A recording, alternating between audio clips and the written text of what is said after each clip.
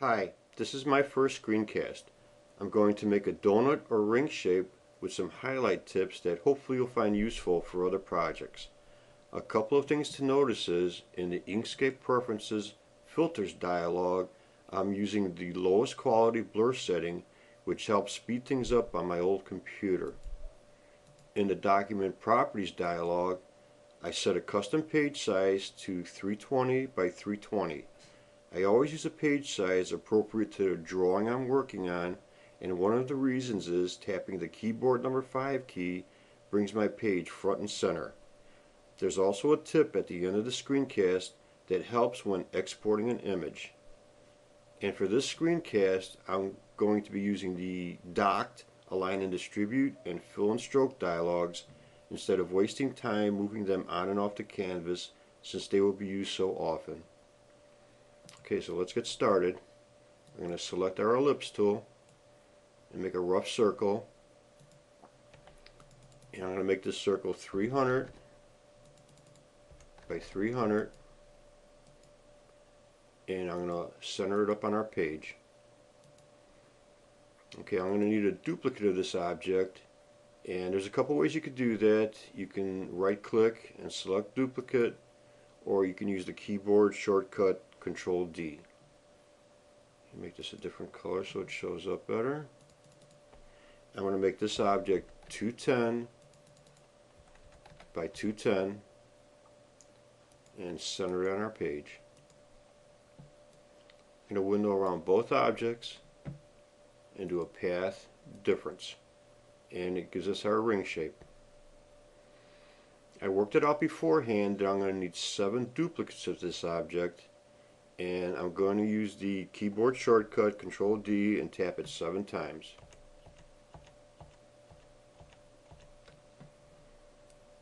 Okay, let's move these out of the way. Okay, I want to bring 2 rings in, window around both,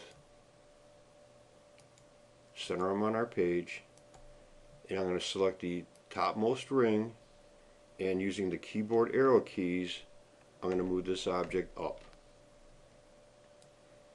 Windowing around both again, I'm going to do a path difference. And this is going to give us our lower dark highlight. I'm going to turn that full black. Bring a couple more rings in. Same thing, window around both, line them up. Select the topmost object, and this time I'm going to move it down with the arrow keys. Select them both and do a path difference, and this is going to give us our upper highlight. I'm going to bring another ring in, set it to the center of our page, and I want to set the color for our final output, and I'm going to make the hue 28 and the lightness 90. Okay, I'm going to select our ring shape first, and holding down the shift key I'm going to select our upper highlight, and relative to first selected I'm going to line them up vertically and align the tops. Okay, I can make this white now. Okay, I'm going to do the same thing for the bottom highlight. Hold the shift key, select the highlight, line it up vertically, and this time we're going to align the bottoms. Okay, we're going to assume that our lighting source is coming from a 45-degree angle from the upper left. And what I want to do is bring in a couple of guidelines, and double clicking on a guideline, I'm going to set it to 160 by 160, and it gives us our center of our page. Okay, what I'm going to do is click once and twice to get our rotate and skew handles, and you'll notice we get a crosshair here, and you can click and drag that, and I want to have it snap to the center of our page. And I'm going to do the same for the lower highlight. Okay, since I have our lower highlight already selected, I'm going to go and grab this corner handle, and while holding down the control key, and holding down the control key causes the rotation to snap every 15 degrees, which is the default. And I'm going to swing it over to approximately 45 degrees, and it'll snap to that. And I'm going to do the same for our upper highlight. Click twice, hold the control, and drag it around. Okay, we don't need the guidelines anymore, so you can hold the control key down and click once and they'll disappear. Selecting our light highlight, I'm going to go to the fill and stroke dialog, and I'm going to set this to 90 opacity and 3 to blur. And the dark highlight, I'm going to set to 60 opacity and 3 to blur. Zoom in a little bit and you'll notice our blur extends past the ring. So we want to get rid of that. I'm going to bring another donut shape in. Bring this all the way to the top and go back to page and center it on our page. I'm going to win around all these objects and do an object clip set.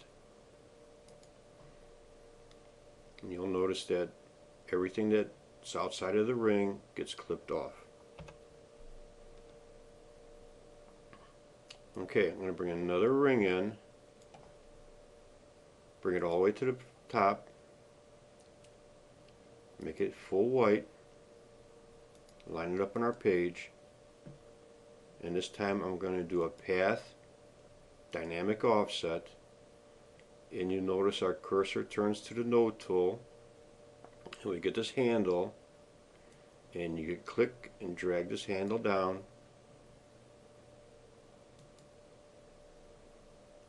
and in our fill and stroke dialog I'm going to make this a 40 opacity and a 3 for blur.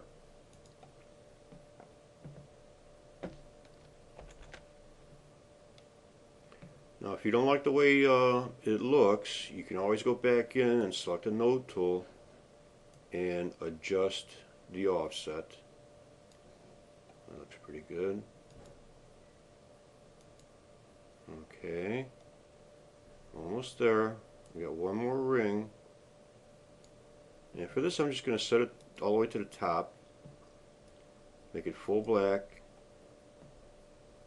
line it up on our page.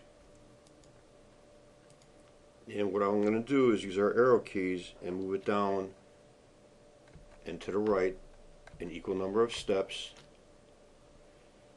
I'm going to send it all the way to the back, and in our fill and stroke dialog I'm going to set the opacity to 60 and the blur to 3.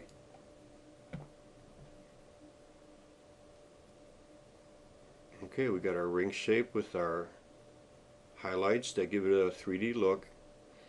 Now if you'll notice that if you're going to export, well, first let me do a very important step. I'm going to group all of these objects. Okay, now if you go to export this object, you'll notice that it selects selection as an export area, and the bitmap size is 310 by 310. And zooming in a little bit, you'll see that you will chop off a little bit of the blur area, so we want to get we don't want that. So what we're going to do is go to page, and we want to set it to the top of our page and all the way to the left.